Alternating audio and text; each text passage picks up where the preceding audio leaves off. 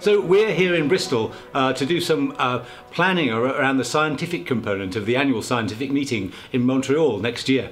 We're hopefully planning a real evolutionary program which gives people a lot of chance to see how science and education can work together. And I'm here with Dr. Tannenbaum, who's our scientific chairman for the meeting.